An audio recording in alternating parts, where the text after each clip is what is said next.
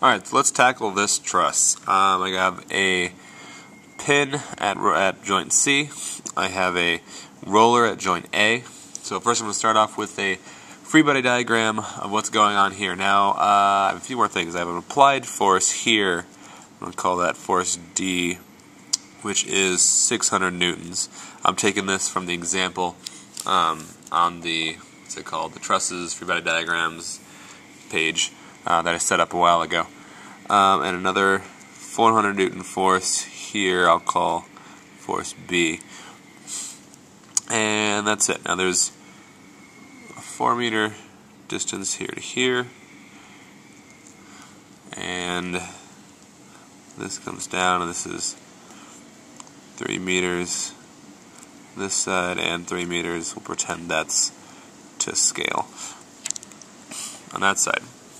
Okay, so I need to draw my free body diagrams. I'm going to draw my reaction forces in green because, well, I can do that.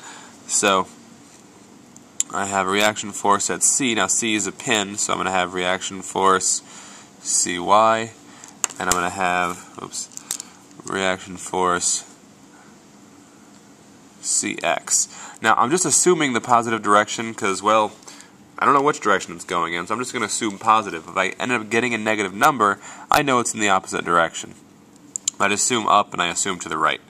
Same thing for A over here. It's a roller, so I'm only going to get one reaction force, RFA, in the Y direction.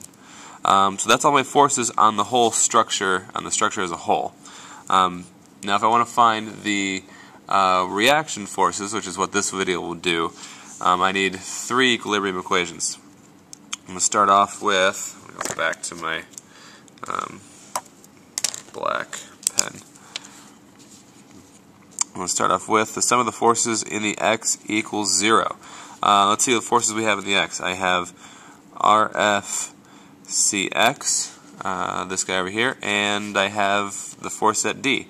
So plus FD equals 0. Now I started off with those in the same direction. Now obviously they can't both be in the same direction, so RFCX is probably going to be the other direction. But I know FD is equal to, actually let me do that the other way. RFCX is equal to negative FD. RFCX equals negative, I knew FD was 600 newtons, so that's negative 600 newtons, or 600 newtons to the left. That's my first reaction force right there. Next I'll set up the sum of the forces in the Y. Now you don't have to do this in this order. This is just the order that I usually do it in. I'm just kind of used to doing it that way. There's no reason you have to do it this way. So our reaction force AY plus reaction force CY minus FB, and I say minus because it's going in the opposite direction. All that has to equal 0. Now I'm just going to move that over to the other side. RF CY equals FB. Now FB is equal to, I'm just going to put it over here, 400 newtons. Probably should have done this in pen, but oh well, now I'm committed. Alright, so that's some of the forces here. I can't do anything with this because I have 2 unknowns, RFAY and RFCY. I don't know what those are, so I can't do anything with it yet. So I need to set up a sum of my moments equation. Now, I can pick any one of these points to do this at, and it will work. But if I am clever about it, I'll pick a point where it just makes my life a little easier. So I'm going to choose point C right here. So I'm going to sum the moments around C. Now, a moment is a force times perpendicular distance, right? So I'm going to go, let's see, I'm going to look at forces that are turning it clockwise as positive and counterclockwise as negative. So I have 2 clockwise forces. FD is pulling it this way, and also FB is pulling it in the clockwise direction. The only thing countering that, since I'm picking point C, and these guys can't cause a torque because there's no perpendicular distance, is RFAY. Alright, so that should tell me RFAY. So I'm going to set this up as FB times the distance. Now I need a horizontal distance, which means from this point to this force, I need that distance right there. And that is 3 meters. Plus my FD D, 600 newtons, times this distance is 4 meters.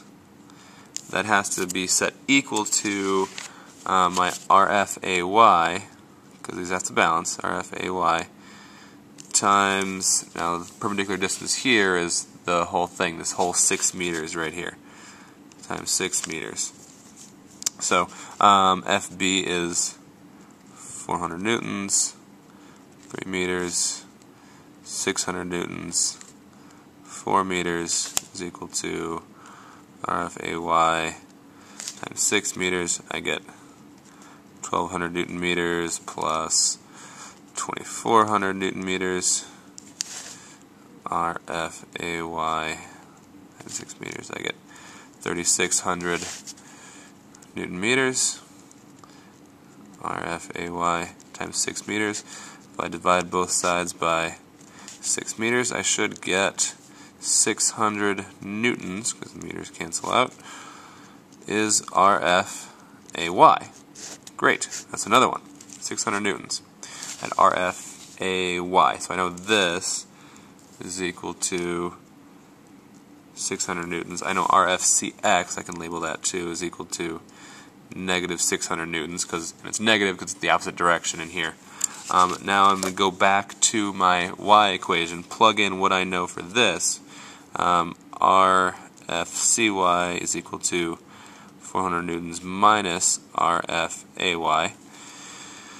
RFCY is equal to 400 newtons minus minus 600 newtons.